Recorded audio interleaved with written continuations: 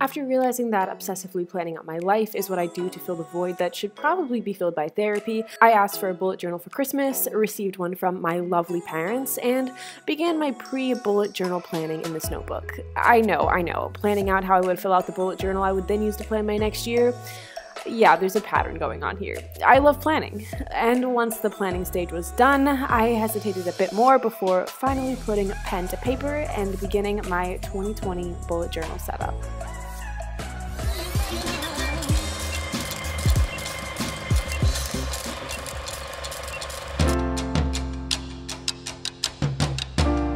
This is my first ever bullet journal, so I would just like to disclaim by saying I am no Pinterest perfection, but I'm actually pretty proud of how my pages turned out, so grab your bullet journal, utensils, markers and pens, and lastly, something to watch.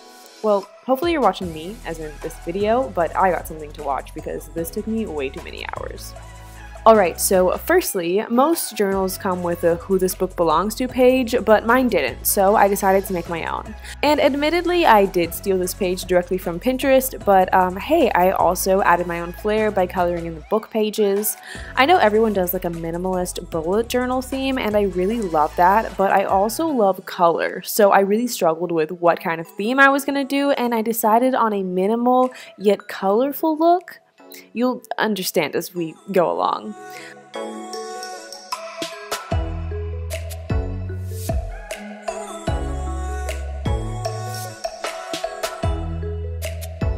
For this page, I decided to do a kind of Welcome to 2020 title page, minus the Welcome to, it just says 2020. And at this point, I wasn't really overthinking my design and just kind of went for it, which I think works really well for this page, but as you'll see later in the video, that strategy did not always work out for me. Then I added some decorative colorful lines around the edges. I have a set of brush pens that are colorful, but not bright, if that makes sense. I don't know, I just think they look really nice together, and I decided to do a full rainbow on this page to kind of establish my color palette, since these are the colors I'll be using throughout my bullet journal setup.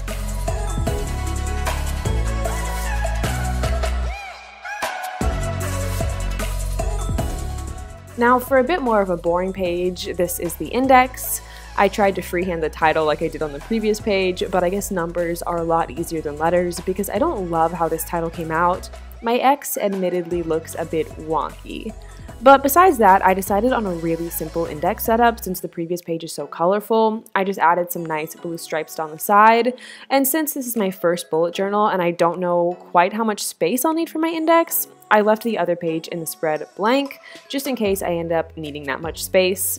And if later on I realize I don't need this much space for an index, I'll probably go back and add some doodles or a quote or just generally some more decoration since the page is so simple.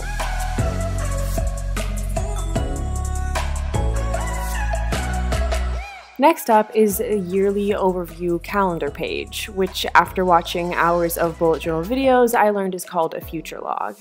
Now, I know what you're probably thinking. I'm really killing this page.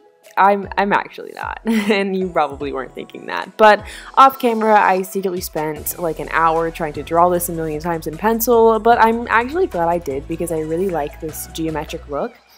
And it is symbolic of the symbols I'm going to be using for my calendar. I chose yellow circles for holidays, red triangles for birthdays, and blue squares for personal events. I had to use another page to finish up my months, partially because I did a big title design, and also because I didn't want the crowded look of having it all on one spread.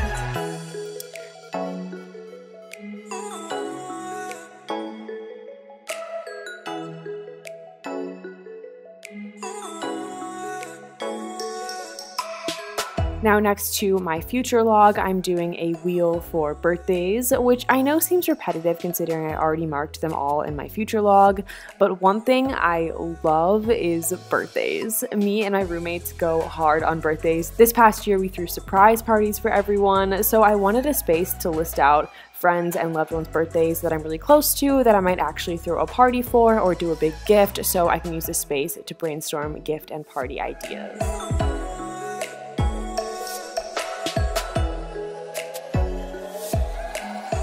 I unfortunately didn't realize that this green color was going to bleed through, but no fear, that is why we have whiteout.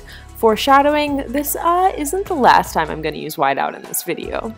After completely botching the title by spelling currently wrong, yes, I know I do have a pea brain, I decided whiting out the entire thing wouldn't look the best, so I opted for writing the title on purple construction paper and gluing it on to fix my mess. And I made sure to practice the title a lot this time. I actually think the page turned out better with the construction paper edition. It made the title stand out really well from the rest of the page, which is just in pen. I also realized I haven't explained what this page is yet. So on the left side is a list of my currents, as in current shows I'm watching, current goals, current music favorites, things like that. And on the other side of the spread, I'll list the same categories, but we'll fill them out around this time next year so I can compare my interests and goals from the start to the end of 2020 when we go into 2021. Whoa. 2021 just sounds like a futuristic, like fake date. Tell me I'm wrong.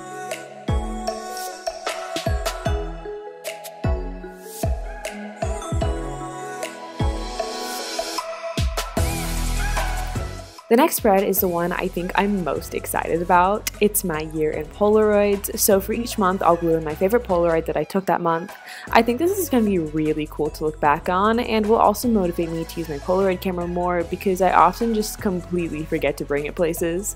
I got this page idea from Amanda Rochley, who is the bullet journal goddess, and I ended up doing this spread over 2 pages. I probably could have fit it all over one full page, but I like how spaced out it is. It gives me more room to decorate, and I think it will help the pictures individually stand out more.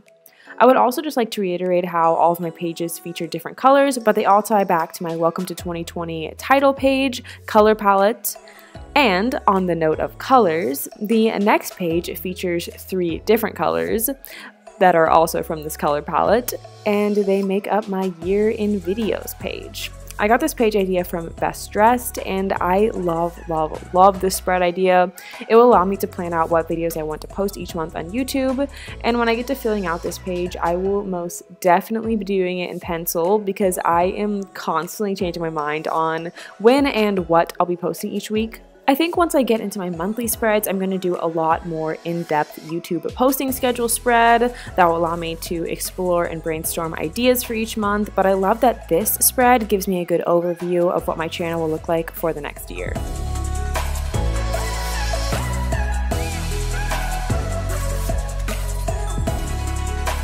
I'm going to use this next spread to track my finances. The left side will be for bills, while on the right I'll track my income. I somehow spend way too much money every month and I don't even know on what, so I think it will be super helpful in helping me to figure out where exactly I need to cut down on my spending. I went for a blue and green color palette, green because money and blue because it complements green well. Next, I'm just listing out all the months of the year and then what categories I currently spend money in. I also left a good amount of blank space at the bottom of both the bills and income pages so I can go back in later and add more categories if needed. I'm graduating college this year, so I have a feeling the things I spend money on now, as well as my sources of income, could change significantly over the course of the year.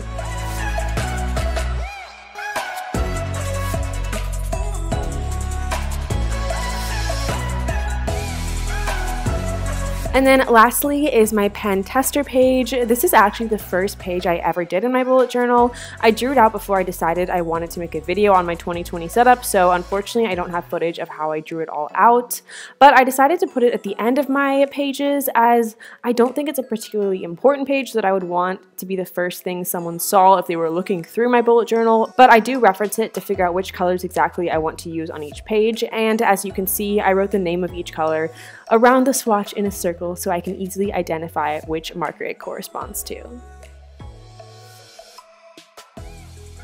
Alright, here is a flip through of my finished 2020 bullet journal setup. I'm actually really proud of how this turned out, especially considering it's my first ever bullet journal, and I'm even more excited to use it. So yeah, let me know if you guys want to see more bullet journal videos from me, and also if you guys have any page or theme ideas and suggestions for me as I get into my monthly spreads. I'm looking for some really cool, fun pages that are actually practical and that I will use.